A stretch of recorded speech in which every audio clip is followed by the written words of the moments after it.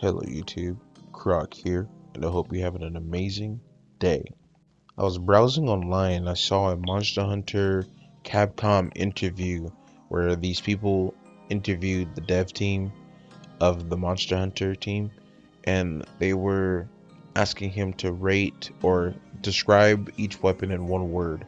So I thought, why not I do that, I'm a player. I think I could do this. So yeah, if you like what you see, drop a like, subscribe, share, all that jazz. Let's just get into it. Greatsword is a very slow and powerful weapon. It's been in the game since I can remember. Most greatsword mains just want to hit that big single damage number, that 1,000, maybe 2,000s, depending on the game. Every greatsword users love using the TTS. They love spamming it just for it not to hit. When a good TTS is thrown out, just for it to miss is a pain felt like no other in the series. The same could be said when you land it. It just feels amazing. So the single word I would use to describe greatsword is courageous. Longsword users are flashy. Like any game, any samurai game like Ghost of Tsushima, Neo, Dark Souls, Rise of the Ronin, right? They're always flashy. They like throwing out combos, they like chaining them, and with the now updated system, you can now do counters. It wasn't always like that in the past. Longsword was once a simple weapon.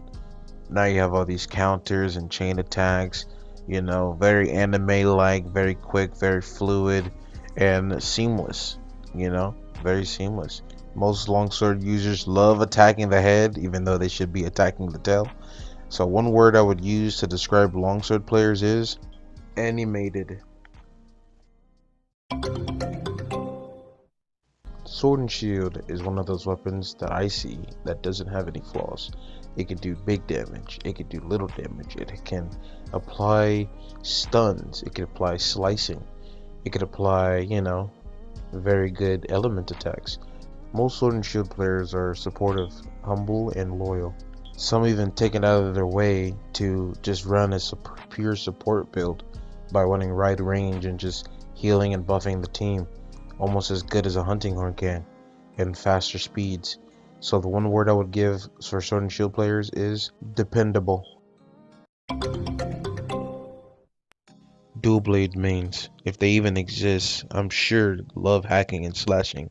They miss and remember the old days of old school God of War and believe that their weapon is truly the highest DPSing weapon per second. They love sipping around the monster, hitting it, losing 1,000 sharpness every time they do a single combo, and wonder why they have to sharpen every 2 seconds. And now with these new flashy moves, yeah, now you're gonna be losing 2,000 sharpness every combo. So one word that I have to say for dual blades is feverish. Hammer, a very simple weapon. As soon as you pick it up, you already know what to do. Just bonk the monster on the head. Bad monster. Bad monster. Anyone can pick this up. You can probably give the controller to your grandmother and she would understand how to play this weapon. This weapon is so simple and so effective at doing what it does. It's just the best in its class. Hammer is just great sword, but can balk. It's just fun. And with all these new changes, it's just awesome. One word to describe Hammer and Hammer players, let's just keep it simple. Bonk.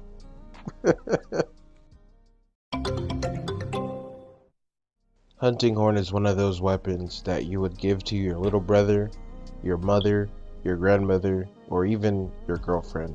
You would just give them to, and they might not be able to participate a lot, but at least they can feel like they are. Hunting horn is one of those support weapons that all you have to do is just sit back, relax, and just play notes, and everyone accepts you, regardless if you're doing anything in the hunt or not. You just have to just exist. For the ones that have evolved their hunting horn skills to the next level, these guys are insane. They can apply buffs, calculative, while attacking the monster, and these guys are insane. Regardless of skill, hunting horn users will always be something that is wanted in every single hunting party. And for one word I would describe the players in the weapon is charming. Lance is a more easier weapon you could pick up, but just because it's easy doesn't mean it's not tough. Lance, in my opinion, has to be one of the best, like top 3 weapons in the whole series. I'm not kidding. Despite the weapon looking bland, with just poke, poke, poke, this weapon actually has a lot of flavor once you understand when you can do it, how many pokes you could do, and it just adds up more. Combo that with the counters, the triple poke, and look at this, it's insane.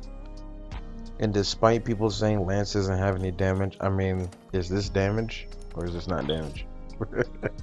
One word to describe it, I mean, just brave. Lance players are brave. Period. Point blank.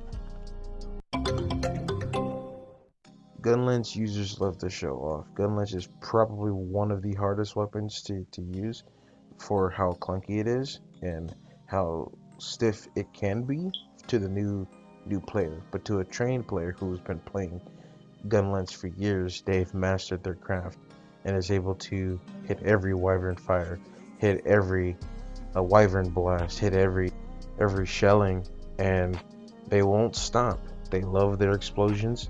They love their carnage that they can create, and so do I. There's only one word that can describe these guys and the weapon itself, and that's explosive. Switch Axe is one of those weapons that's perfect for those who couldn't learn the Charge Blade. These guys love Transformers and Power Rangers. Unlike dual blades and longswords, this hack and slash is completely calculated, and they have to manage their gauge to the utmost. In order to be good at Switch Axe, you have to truly master the weapon. Plus, most of the Switch Axes look really cool. It's just kind of badass having an axe that can switch to a sword in quick succession. One word to describe Switch Axe is ostentatious. As a person that plays all the weapons, Charge Blade is no exception to being one of those great weapons. I am indeed a Charge Blade connoisseur. The reason why I got into it, and probably many others, is because, well, the other weapons are too simple. Charge Blade is a very complex weapon, probably one of the most complicated weapons in the game. I wouldn't say difficult because it's not hard to play once you understand. Once you play the weapon or watch a guide and something about it just clicks with you, just resonates with you, it's just like riding a bike. It's like you just never forget. People that use Charge Blade are very chill, or they can be very obnoxious, like nerdy know-it-alls, you know what I mean? I'm one of those chill people, you know what I mean? If you use Charge Blade, you probably have tried the gun lance and thought, I don't really like the gun lance, but I like explosions. So you probably tried the Charge Blade and you probably just fell in love with it. Also, who doesn't think a energy sword that can do this? Like, that's insane. That's cool. Come on. With all that being said, one word that I would describe Charge Blade users and Charge Blade as a whole is esoteric. This weapon right here, if you play this weapon, you're quirky. If you play this weapon, you're freaky. If you play this weapon, you like bugs. If you play this weapon, you like flying. You like all of these things, and you know what? You look good while doing it. If you play this weapon, you probably own snakes. I'ma just be real. Capcom even gave you a little stripper pole attack. Like, you can't make this up. When you have company come around, you ask them, do you want to see me play Monster Hunter? Just to show them an extremely flashy moveset. One word I would describe Insect Glaive is unique. Lightbow gun, a jack of all trades. If you play this weapon or know someone that plays this weapon, they love organized hunts. They love being one of the supports on the team that actually can do insane CC, like paralyze, sleep, poison, buffs, right? And they can also just dish out an amazing DPS. You know, Having one of these guys on your team is a godsend. They put down traps, they paralyze, they keep an eye on environmental contraptions, and you might even occasionally get the recovery 2 ammo shot at you. You don't even know. One word that I can describe the light bowgun players and the weapon category is a leader. If you play heavy bowgun, you probably miss those old school Gears of War games. If you play heavy bowgun, you probably think this weapon makes you feel like a badass, and it does. It's very strong, it's very durable, has a shield, and it just makes you look like a commander. It looks like you're playing Contra. You could do virtually the same thing as light bowgun, just with stronger bullets. Heavy bowgun, compared to its light bowgun predecessor, it's just a gun that allows you to just turn your brain off sometimes. One word I would give heavy bowgun players in the category is mercenary. Bow is a lot like dual blades, very agile, ADHD focus, high octane gameplay.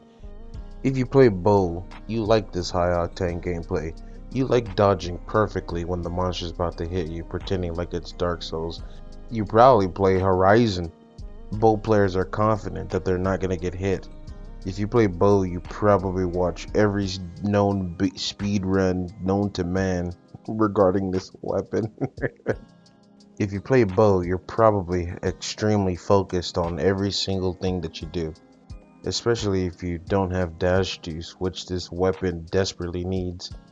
You're proud that this weapon still has one of the highest DPSs in the game, regardless of how many times it gets changed.